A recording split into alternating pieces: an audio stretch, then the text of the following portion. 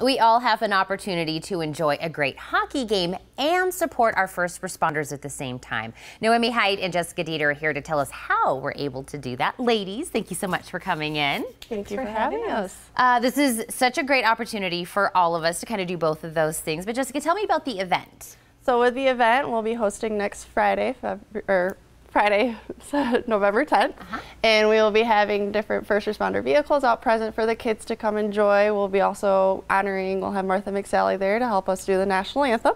So we're extremely excited that she's able to come and join us with that. We'll have an honor guard and lots of different first responder related elements all throughout the game to really honor and recognize them for all that they do for us. And of course, we're talking about the Roadrunners. And if somebody has not gone out to see one of the games, you are seriously missing out. And I'm seeing here who we're playing. We don't have to worry about them because we already know the Roadrunners are going to take. Hey, they're doing good this year. They're winning. They are doing good. So, of course, like you said, we're going to have a lot of stuff going on before the game, a lot of stuff all throughout the game that people could. So this is very family friendly. This is a very family friendly event. We want to encourage children to come to the event as well, to be there, see the different games that are going on, even possibly meet some of the hockey players after the game. So want it to be a family oriented thing as well. And we're talking about it today because people can get their tickets right now, right? Yes, they are available online. We do have them right at our website if you go to erikhitefoundation.org, and there's a link right there for you to be able to go and purchase your tickets. Now, that's great that we go to this website, of course,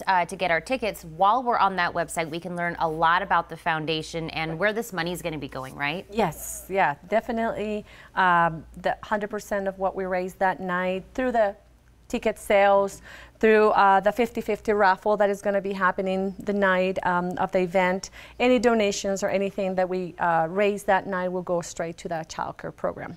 Tell me more. Yeah, tell me more about the program and exactly where our dollars go. Yeah, 100%, like I said, goes straight to our child care program that provides extended hours and affordability to our first responders families. Currently serving 26 different departments and agencies in Southern Arizona. Exciting to have over 65 children on a daily basis at our center. About 100 families that we serve on a monthly basis, and just to keep the cost, lower toward these families, to provide the child care, closing, late at night, serving 6 days a week, and just strictly to accommodate that shift work that they have.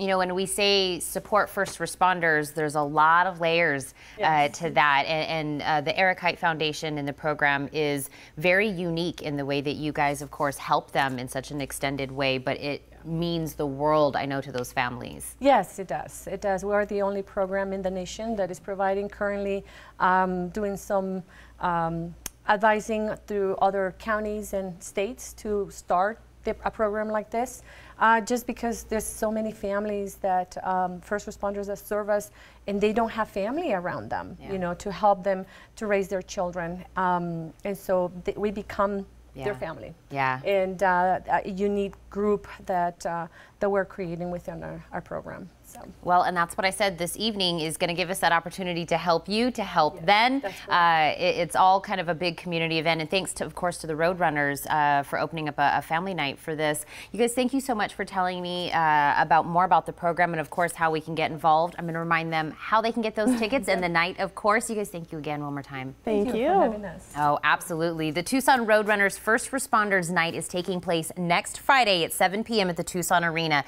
with portions of the ticket sales going to support the Erik Hite Foundation. To learn more, visit erikhitefoundation.org, or you can call 495-0430.